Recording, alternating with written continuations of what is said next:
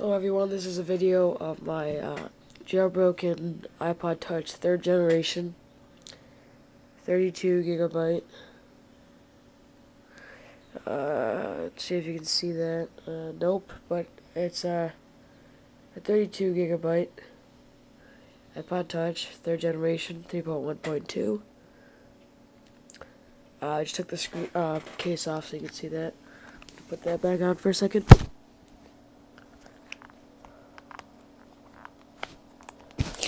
Okay, so basically why I'm making this video is because my iPod Touch was successfully jailbroken with Black Rain RC3 by GeoHot, and it died, and usually you just plug it in and jailbreak it again, but this time, strangely, when I plug it in with the Apple iPod cord, USB cord that it comes with, it appears with the Apple logo, and then it switches to the, you'll see the reboot, or also known as the, what is the word, I'm sorry, sorry, total stutter right there, but, recovery mode sign, and, I've seen many videos telling me to just plug in my iPod to iTunes, which I have done right here, and you can see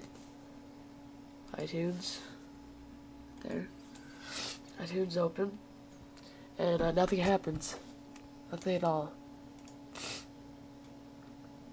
and it's starting to get kind of annoying.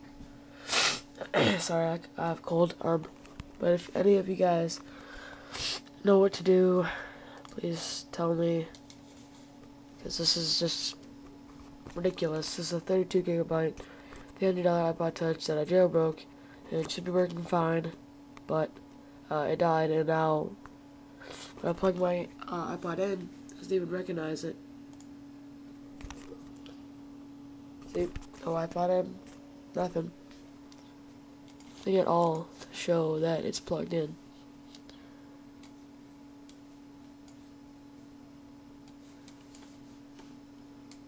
So if you guys do know what to do, please tell me. This is just starting to get really annoying.